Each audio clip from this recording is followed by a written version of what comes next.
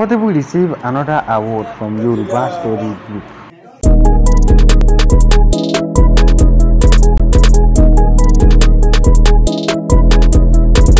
Welcome back, guys. Welcome back to our channel where we give the latest updates about your favorite celeb or your favorite artist. Do not forget to like and subscribe if this is your first time watching our video, so you can get notified next time when I upload another viral video like this. On show today we have Portable ZAZU. You know, since the time Edis disqualified Portable from winning the Best Straight Up award, Portable have been receiving many awards from other industry. On show today we have Portable where he was given the award from Yoruba Study Group as an artist that sing in Yoruba mostly, and the young artist that have been trying a lot in this area. I believe you should watch all the video of how Portable was given the award and what Portable said when he was given the award about Edis and all other stuff. I believe you should watch all the video. Do not forget to like and subscribe to get notified next time when I upload another viral video like this. Enjoy the video. Lórí èdè ilẹ̀ Yorùbá bó ṣe máa gbé kíákíá mo lè ọmọ Yorùbá ẹgbẹ́ mi tó ṣe dáadáa kí n máa bínú sí nígbà tí mo ṣe ọmọ àdánwò Yorùbá àmọ́ ilé tí ẹ gbà lé ṣàǹfà àwọn ọmọ bọ́rẹ̀ ilé tí ẹ gbà lé ọmọ bọ́rẹ̀ mi là fà àwọn tó pè yìí tó ní báwọn fún yàwó jùlọ ilé tí ẹ gbà yìí ó ju akọni Yorùbá yóò oṣù ti sẹ́wọ́ akọni Yorùbá kankan. tó bá pè ọ́ ní akọni ẹni tó jagun tó ṣẹ́gun tó lọ tó dé. àmọ́ ní èní yìí mo fẹ́ fẹ́ mọ̀ pé ẹ jẹ́ ní àkọ́kọ́ tó máa jẹ́ ọ̀dọ́ tá máa induct sí Yorùbá yìí. Akoi sign. Atabo. Yo. Akoi sign. Portable. Bless you.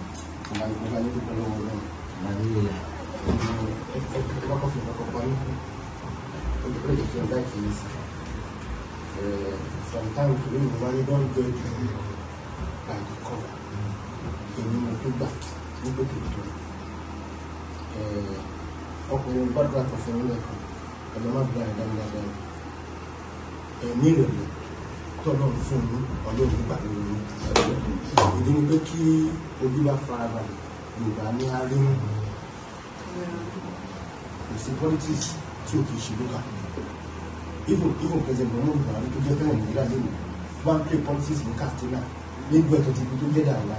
For the martial orient, and immediately you come on stage, a lot of people got, you start from a humble background. It's a person that it is not that you are a son or a family of a bourgeoisie. No, you start from a humble background and you shoot it up and you maintain that, and you have a brand name, a brand idea. Ẹ̀yin ìgbà tó fẹ́ kọrin tí inú àwọn èèyàn máa dùn àtúgbẹ́fẹ̀ wọlé gbé gbogbo ẹ̀ wọlé, so that is your brand. So and a lot of people you have made a lot of family happy. Ṣáàpọ̀ sọ pé Sasu like I live in Abuja but my family is in Akure, so tí wọ́n bá ń play tó bá sọ pé Sasu ń bọ̀ lákùrẹ́ lè ní, you know now people will definitely trip out. It's because you are able to sit down pé ìṣe pé bóyá mo lọ torí pé. Olúwalẹ̀ mọ́ àṣẹwà. Ẹni bá dé lórí ni. Ó sì ń bọ̀. Kí n dúró nìyẹn.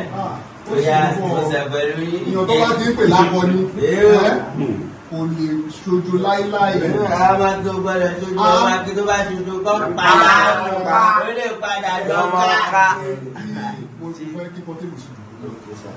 Mo sì ẹ̀ pẹ̀lú yín. Ìgbà tá à ń sọ̀rọ̀ ó ní program security zehnation fúnra ẹ̀ security ọmọdé ń pè ní akọni nìyí. Mo rántí nígbà tí bàbá kan wà ní Ọ̀yọ́ ó wà ń bàdàn wọ́n ń pè ní òṣàmọ̀lédé tí gómìnà fúnra ẹ̀ tó bá rìn lọ tí ò bá gba permission ní lọ́wọ́ èèyàn tó ní security Ọ̀yọ́ òun ẹ̀ sí.